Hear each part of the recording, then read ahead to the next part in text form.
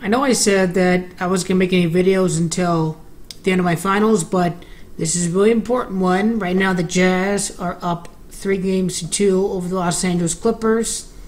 Even without Blake Griffin, I'm going to explain to you why the Clippers are going to come back from down 3-2 to come back, beat the Utah Jazz, and face their rival, the Golden State Warriors, in the next round of this playoffs.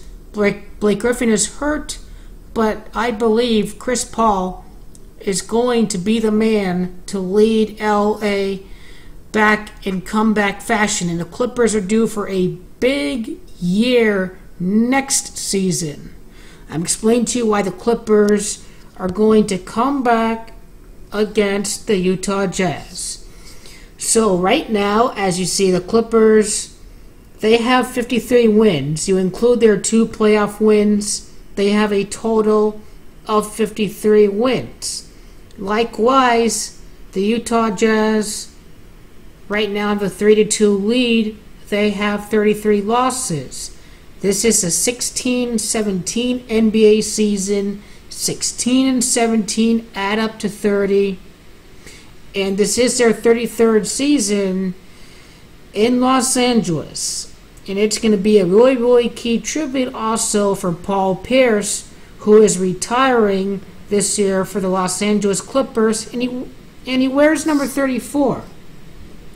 The number 34 for Paul Pierce is really, really significant for him, because right now the Clippers have 34 losses. So the Clippers are going to come back in tribute to Paul Pierce, the native of Oakland, California, and the Clippers would then face the Golden State Warriors, who play at Oakland, California. And Paul Pierce's last game as an NBA player would take place on the road at Golden State, at the Oracle, at his hometown of Oakland, California. So keep that in mind. This is going to be a tribute for Paul Pierce. Extend his NBA career for at least 4 more games. Paul Pierce would retire after facing the Golden State Warriors. They play at Oakland, California. That's where he's from. So that is the significance of Paul Pierce in Oakland. And don't believe it's all over yet because of Blake Griffin not hurting his toe or whatever, and maybe out for 6 months or whatever's happening with Blake Griffin. Now, Game 7 is going to be played on April the 30th, and the date numerology of that game is 71. Now, this is the Warriors' 71st season in the NBA this year. It is Golden State's 71st season.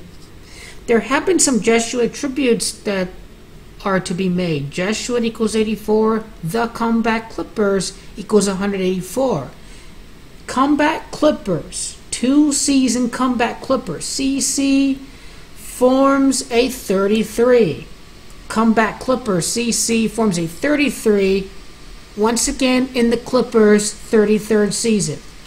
The Clippers would then face Kevin Durant and the Warriors. Kevin Durant wears number 35 for the Golden State Warriors.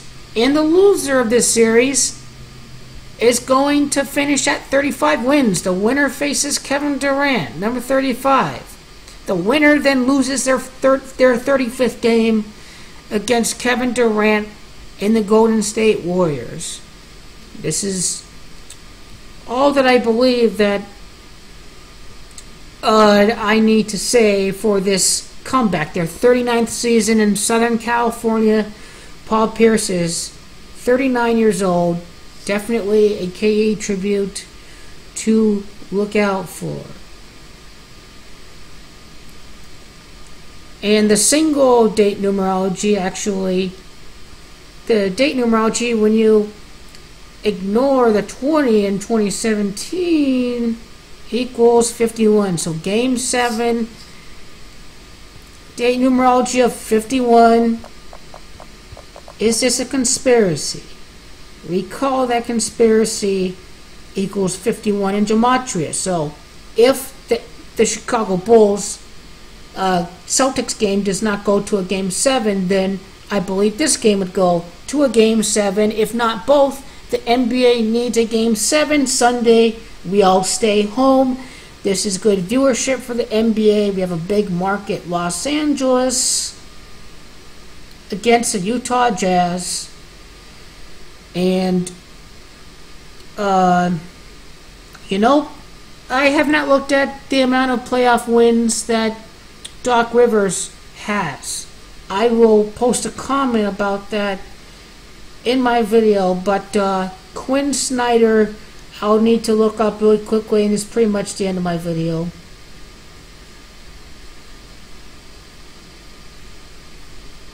Uh, 129 victories, let's see.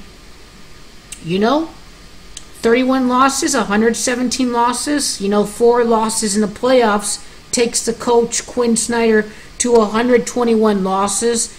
You know, doing this on the spot, that's interesting because relevation equals 121, 49.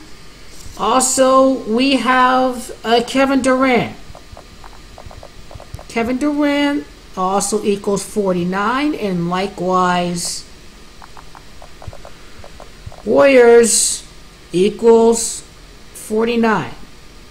So this is going to be a Clippers comeback, LA versus Golden State. Blake Griffin is hurt, but Chris Paul is going to be the man. And this is it for me until the end of next Friday by May the 5th. That's when I'll be up on YouTube again. But this, I guarantee you, this is my last video. I have to get ready for finals next weekend.